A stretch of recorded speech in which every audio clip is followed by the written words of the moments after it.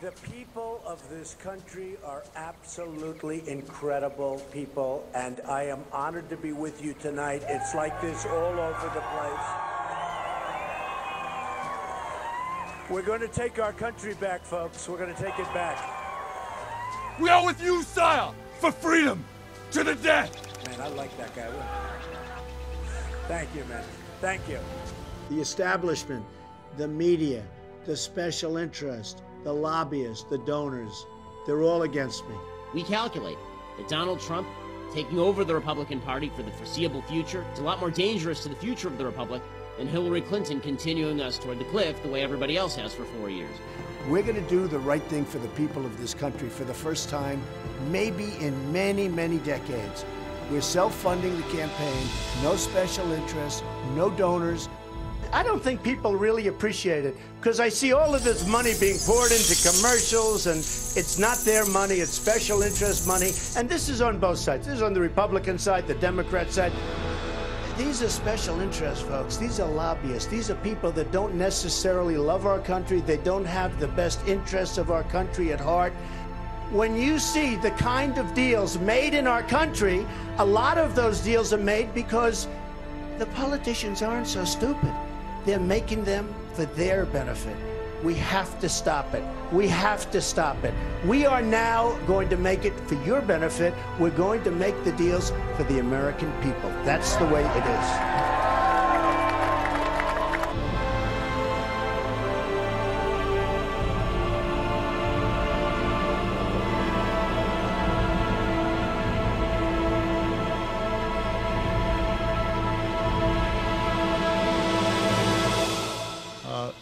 I continue to believe Mr. Trump will not be president. And the reason is because I have a lot of faith in the American people. And I think they recognize that being president is a serious job. And sometimes it requires you making hard decisions even when people don't like it. And standing up for people who are vulnerable but don't have some powerful political constituency. So with the additional steps I ordered last month, we're speeding up training of ISIL forces, including volunteers from Sunni tribes in Anbar province.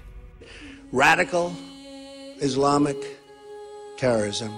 And I'll tell you what, we have a president that refuses to use the term.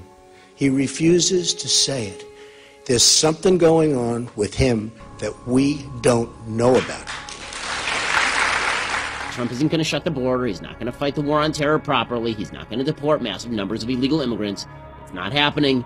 We have to do something about it, and we have to start by building a wall, a big, beautiful, powerful wall.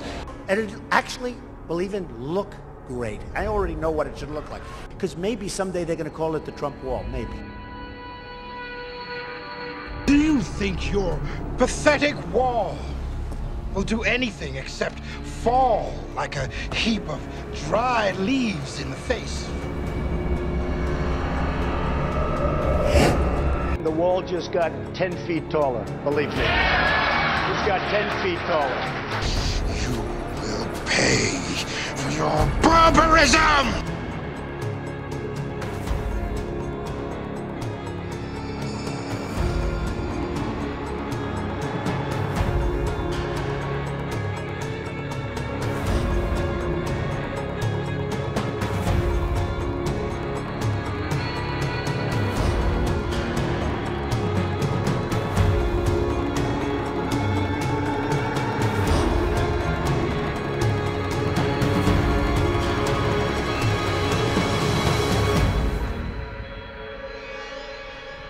I love my life.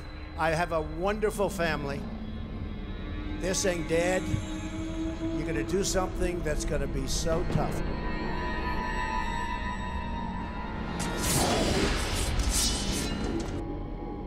We will no longer surrender this country or its people to the false song of globalism. No American citizen will ever again feel that their needs come second to the citizens of a foreign country. Good luck with that. We're going to win. We're going to win it for the people. We're going to win it for our country. We're going to make America great again.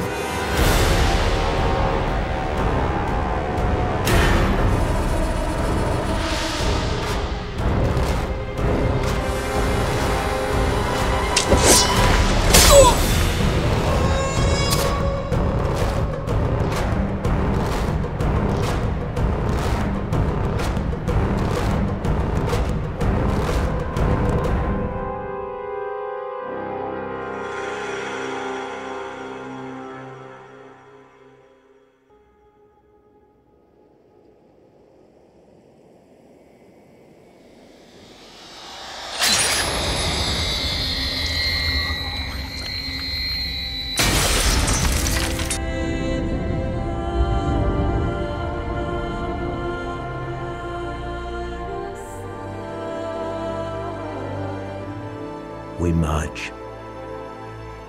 For our lands, for our families, for our freedoms, we march.